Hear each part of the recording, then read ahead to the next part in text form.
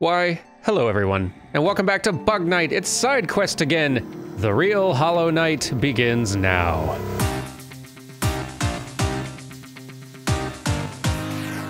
So, now that we have gotten arguably the best ending of the game so far, maybe the only one we'll be able to get, now it's just down to the challenges, the real hard stuff. The tricky things, and today we are delivery bugs. Today we're going to deliver a flower from point A to point B.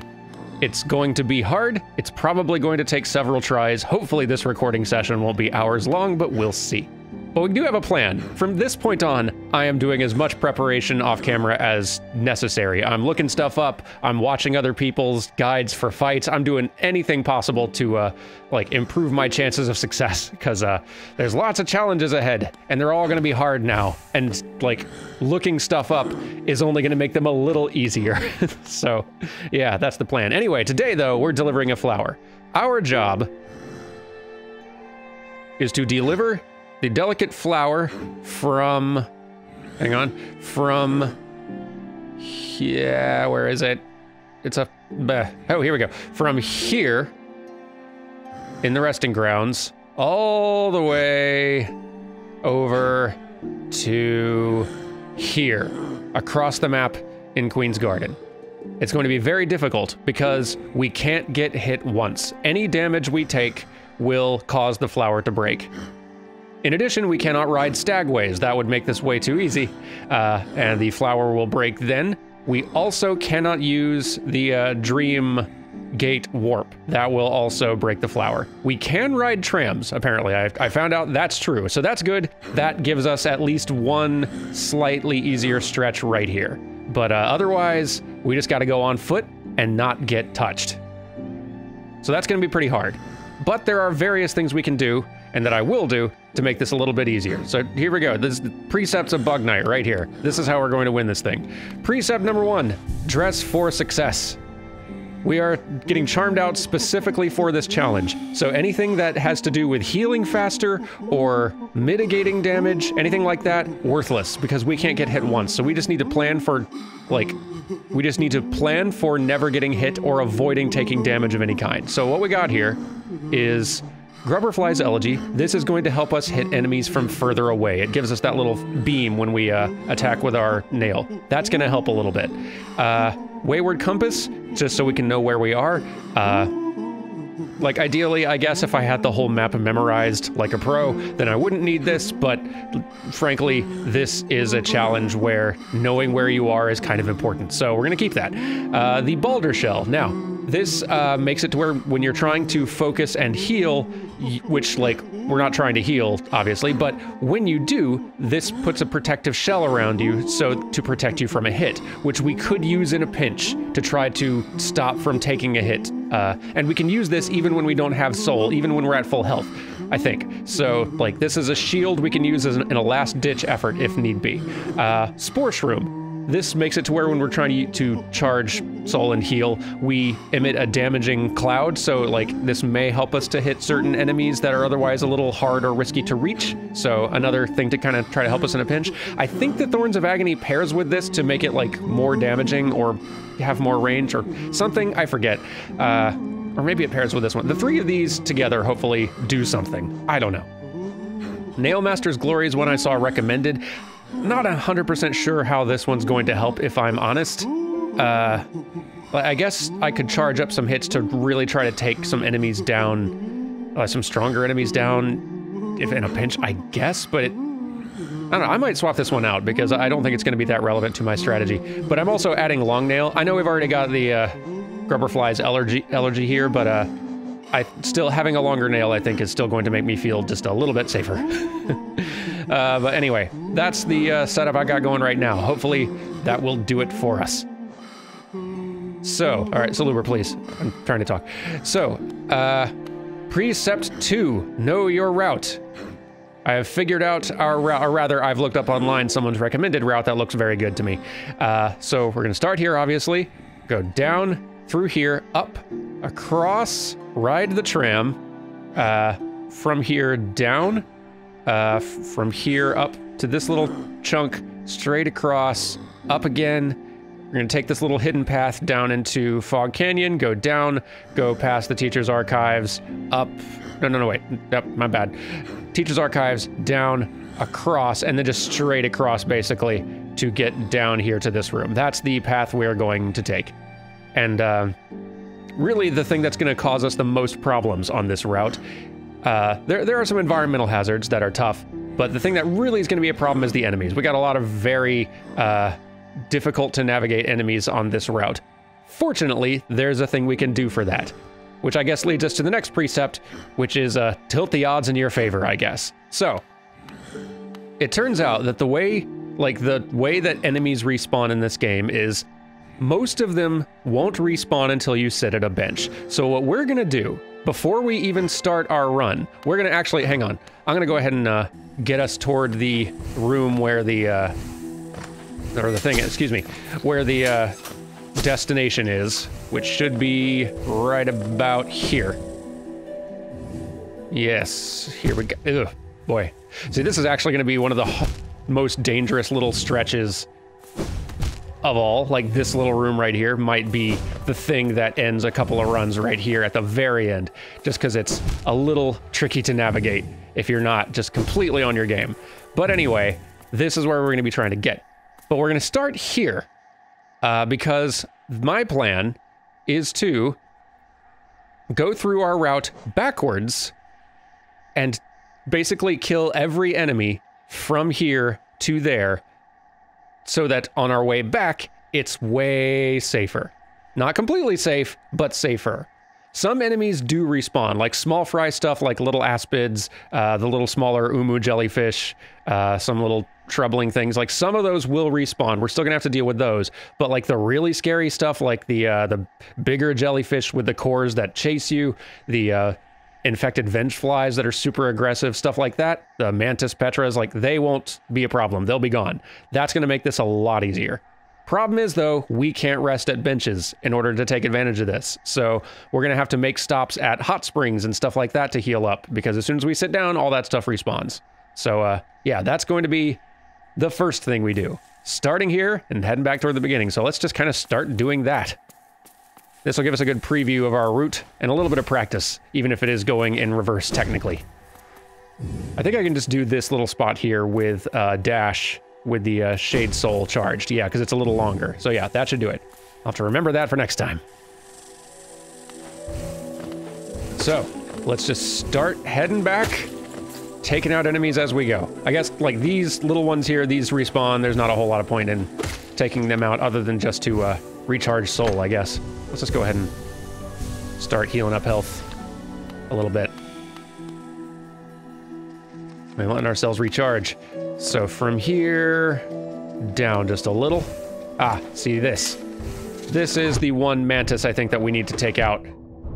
I think it's the only mantis we should run into on our route. And so long as we don't rest at a bench, that one's not coming back. So, all right, straight across for a little while. This should be fine. This shouldn't be too bad. We can take this enemy out. They won't respawn, which is good, because they make me a little nervous. That one respawns. This one won't. Excuse me. Okay. So far, nothing too bad, right? Especially with a lot of these enemies out of the picture. Don't know if I need to clear these to make them be gone, but just in case.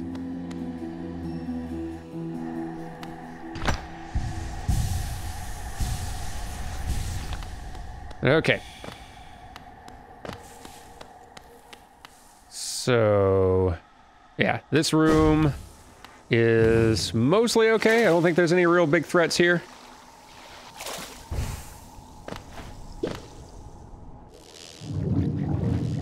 Now, this one will be a little tricky, but I can make it easier by taking this one out now.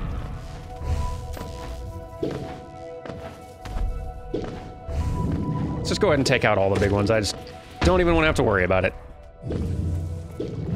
on the return trip. Ow. And that's why. Oh yeah, so there's our Balder shell. It doesn't come out instantly, so I can't, like, it can't be an oh crap button at the last second, but it might save us in a pinch. There's a chance.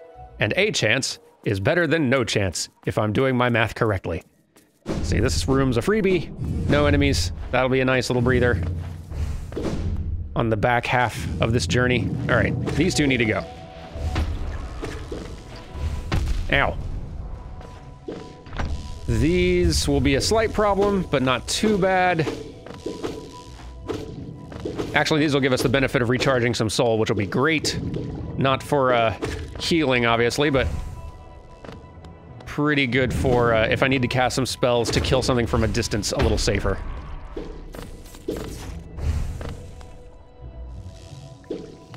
Okay. Sneak under this one. Take that out. This little stretch here is going to be a little dangerous because we're going to have to come downward and just try not to accidentally land on something. Just going to have to descend very carefully. I considered doing this whole clearing run off camera just to save you all the trouble, but I think it's kind of fun seeing the seeing a preview of the route we're about to take. Can't do anything about the Luma flies, that's a shame, but they're not too bad so long as we're careful. Everything's manageable so long as we're careful. Only real problem is that we get no room for mistakes. One slip up and we're starting over.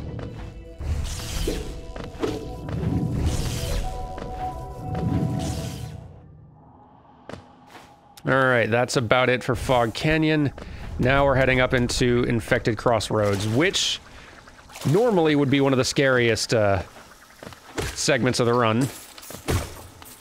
Because of these, like, these things. Fortunately, these don't respawn, so that's a relief. There are some aspids, smaller aspids that will respawn. These are a little scary. These are the things that would scare me most, so fortunately, they do not respawn. Thank goodness. Because that would be real bad. Gonna have to watch out for little hazards like that. Let's see. Okay. We're not far off from... there is a hot tub about at the halfway point of this trip. Which is good, because we'll need it, probably. So, these aspids are going to respawn, so they could be a problem if we're not careful, because they spit. This guy won't, though. So thank goodness for that. Let's see, hot tub up here. Let's just go ahead and make a stop. All right, this will get us back our grubberfly elegy as well, so thank goodness. But there you go, see, aspids are back. That's all right. I wish that the grubberfly elegy beam was as strong as your nail is. It's a little bit weaker, so there's stuff that I can one-shot with the nail that takes 2 shots with this thing, but still, it is better than nothing, right? Yeah, let's just take care of all this non-respawning stuff. It scares me and I don't like it. Let's see. Let me go upward, actually, because I think this is the direction I'm gonna... well, what direction am I gonna go when I come through here? Probably not this way, huh? A little dangerous looking. Let's go this way. Oh, yeah. Gosh. Vengefly plus everything else in here? Oof. No, thank you. Alright, we good? Alright, we're good. Okay, now I shouldn't need to go up there into that area, but I'm gonna take that Vengefly out anyway, because I don't want to take no chances. Blech. Hate him. Get out. Shoo. Good. So the interesting thing about this challenge is usually none of these areas scare me at all. Like, I can eat a hit or two and heal up. No big deal. Just regular Hollow Knight play. Nothing to worry about. But as soon as you add in the stipulation that you can't take a single hit, suddenly that changes the approach radically.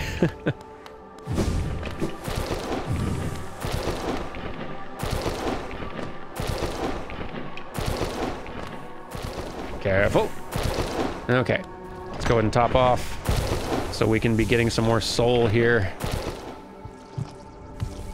Okay.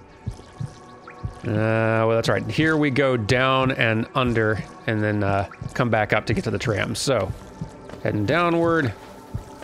Let's watch for any enemies at all that we can take out and help future us. Anybody? All right, there's that. And I'm also leaving these because these, I think, don't reset until you rest at a bench either. So, like, I want to save as many of these as possible for the run in case I'm hurting for soul on the way. Ah, you. Get out.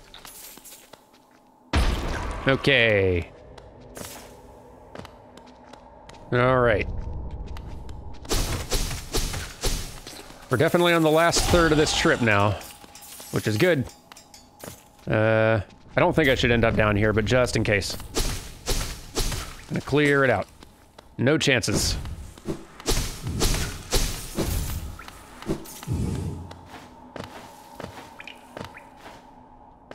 All right, from here we go up toward the tram.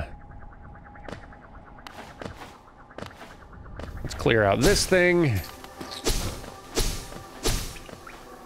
Is there anything higher up I need to worry about? Just in case. Okay. And then into the tram room.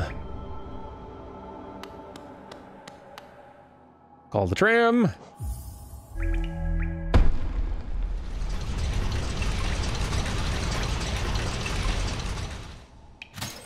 Thank you. Do not rest at the bench. Just ride.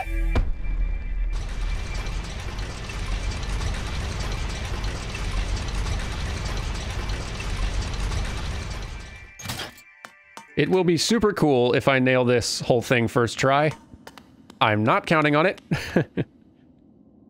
I'm expecting it may take at least 2 or 3 attempts. All right, I think this room is safe. I think there's nothing in here. This one's a freebie.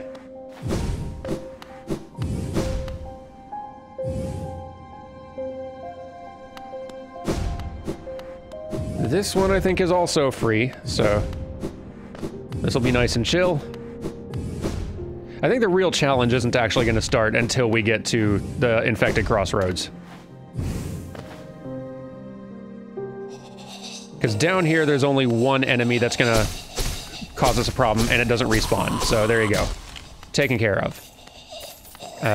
There's one up here. I should never go up there, but, you know, just in case.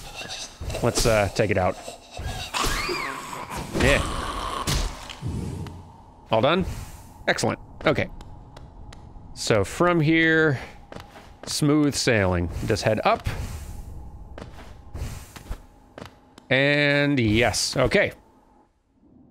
Here's where the quest starts. Awesome. So that's our trip. That's what our route's gonna be. Just reverse-wise, and with fewer enemies, hopefully. And actually, before we talk to the NPC, last precept of Bug Night, plan for failure. So, in the event that we get hit and screw up and need to start this over again, rather than making the run all the way back here, and certainly rather than resting at a bench or anything to get our health back or whatever, let's just try to remember what the button is. Button, hold down. Okay, down. Let's set a dream gate right here. There. So if we screw up, we're just gonna warp right back here, not rest at a bench, enemies won't respawn or anything, and we'll get another flower and we'll try again. So, there we go. That is our game plan. I think we can do it. Get psyched. And get flower. Hello. Wouldst you perhaps attempt the journey to Che's lover's grave again? I wouldst. Thank you. Then this new, sacred, one-of-its-kind flower Che shall give you. As Che warned before, it doest become precious as one's heart whilst held. If you were to get hurt again whilst carrying it, or did to attempt to ride those jostling transit beasts, this one too shall be destroyed. Though my faith in one has been challenged, my hopes are still with you, Limmer. Listen, I'm doing my best. My little buggy best. All right, trip begins now. Let's be careful. Okay. I'm not doing a whole lot of dashing or charging ahead unnecessarily, just slow and steady. Being careful. Let's see, is this the way to go up? Yes. All right. All right, all safe in here, and in the next couple of rooms till the tram. So a nice, easy start.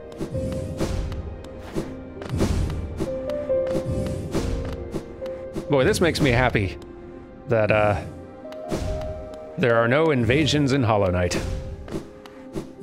Because you just know that anybody still playing Hollow Knight, if there was an online component, would be camping this path all the time. All right, we ride.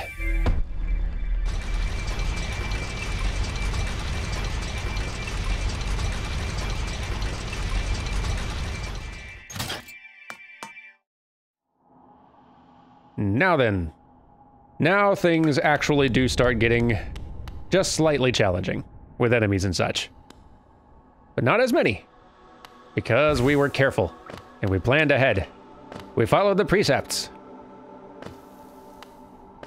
All right. Nothing, nothing, nothing. All good? All good.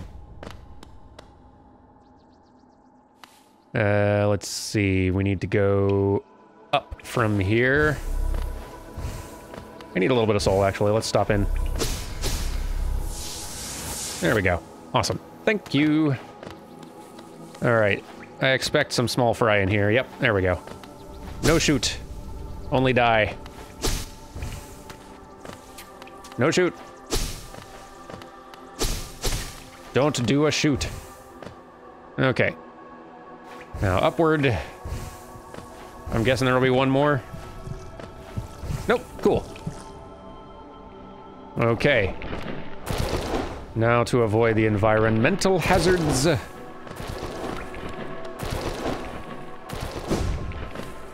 Okie dokie. This is all, like, very easy so far. I'm still extremely tense about it.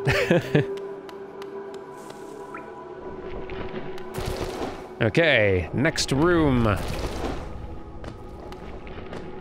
Thank goodness that Vengefly is not here anymore.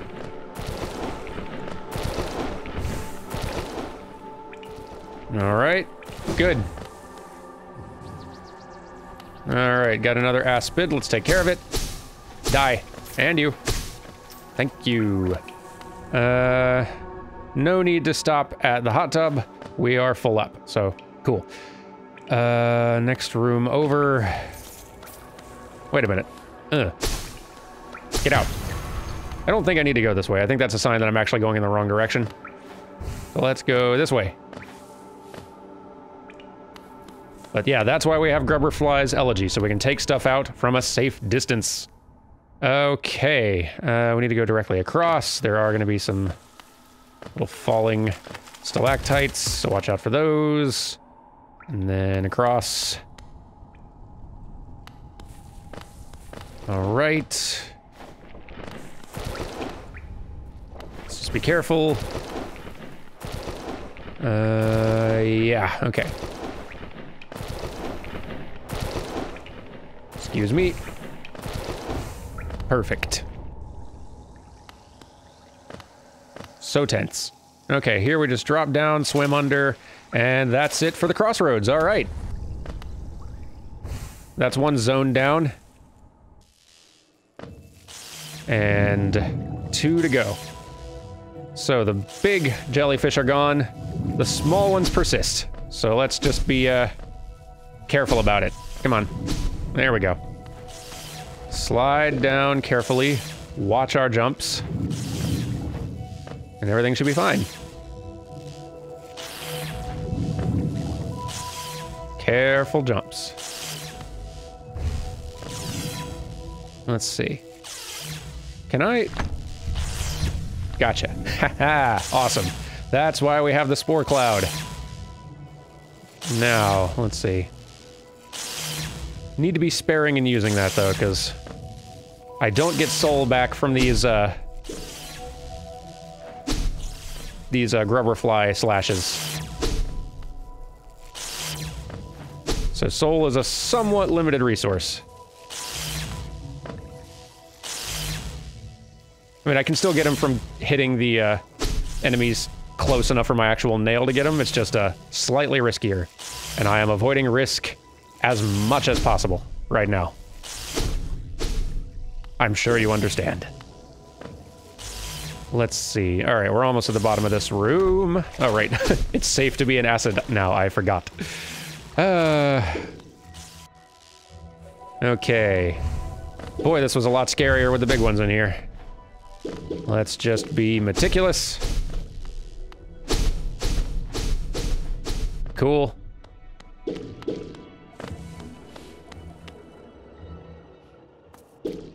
Let's see. Okay, yes, free room.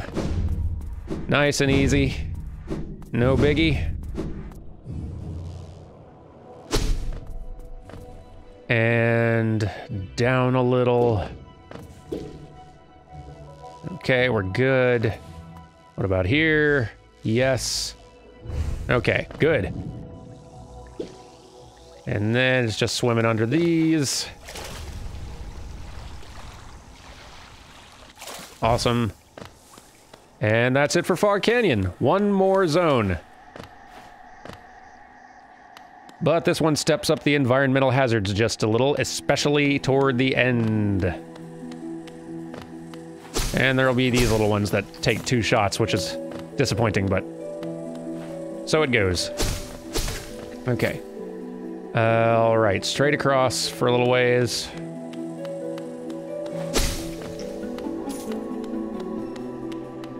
Careful, careful. Okay. Yeah.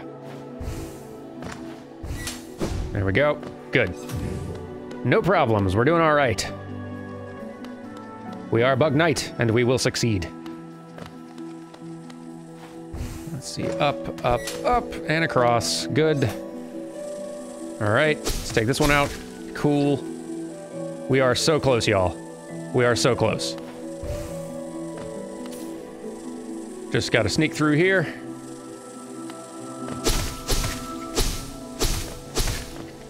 And not get hit by dangers. Come on. Come get me. I dare ya. There we go. Okay. Here we go. Just a few more jumps and we're there. Just gotta be careful. Whew, okay. We're good. One more. Okay, we might have done it. We might have done it. Flower. Yay, we did it. First try. You're welcome. Here sleeps the trader's child. All right. We did the thing. Now, let's head back and get our reward.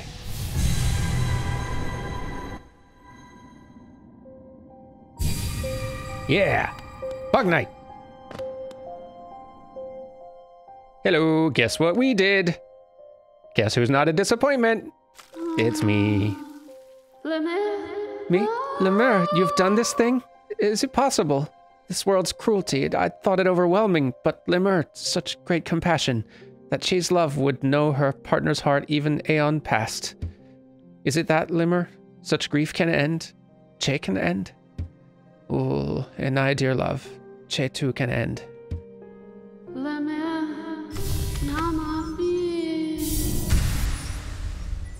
Ooh, look what we get. Yay! The final health mask thing. Yay, we did it. All right, that's awesome. We did a thing. So, one thing that I don't know from here, And y'all have said as much in the comments, is that you can deliver those flowers to actually other NPCs in the world and get unique dialogue, which is really cool. I'm not interested in doing all of that. I think there is one additional ending even, actually, that you can get by delivering one of these flowers to a different character. Now that that character's gone, which I didn't know that was going to happen, it may be that ending's not reachable, or maybe you can get these flowers now from... You know what, let me go and run to the grave real fast and see if I can grab a flower from there. That's interesting. That'd be a thing to possibly do. Be right back with you.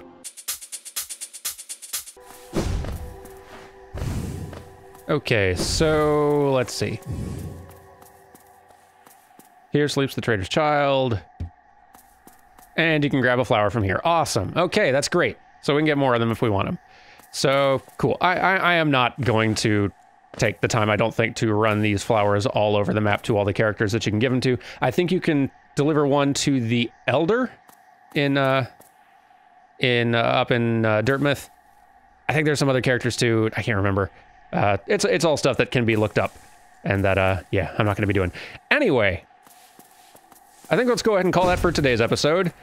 For tomorrow's, well, here, let's just go through our list of what stuff we have left to do again. We have got a little bit of like a Z fighting textures there, fighting for which one is layered over the other. So rare to see a graphical glitch in this game. Anyway, what do we got left? We got several dream bosses. We've got the Trial of Fools, and we've got God Home stuff. And actually, we have one other thing. Y'all said that there was a little hidden room in the White Palace that is worth exploring at least a little bit. So maybe we'll do a little bit of that to start tomorrow. Heck, why not? So yeah, tomorrow, White Palace maybe? Or Trial of Fools, one of the two. Y'all have yourselves a good one, and I'll see you then tomorrow for more challenges. More challenge night. Bug challenge. I'll figure out a good title. Y'all have a good one. I'll see you next time. Goodbye!